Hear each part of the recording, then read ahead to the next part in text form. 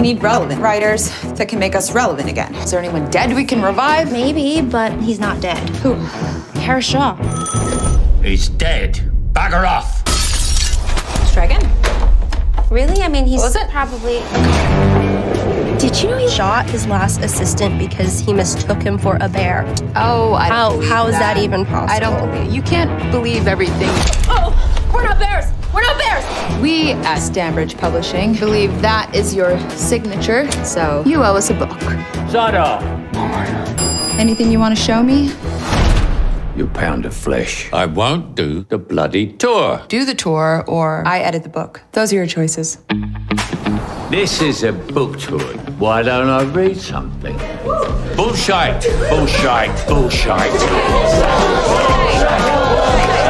No one's interested in the book. They're interested in this freak show. This man is the book reviewer for the Times. I don't like book critics. And I found it totally pessimistic.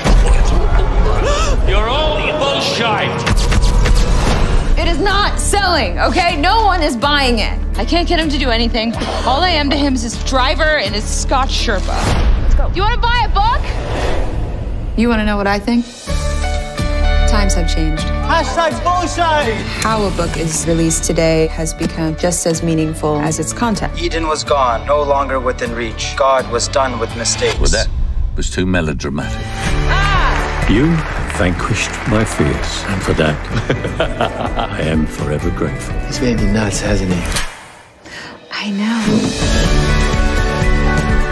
Mr. Shaw, what is your book about?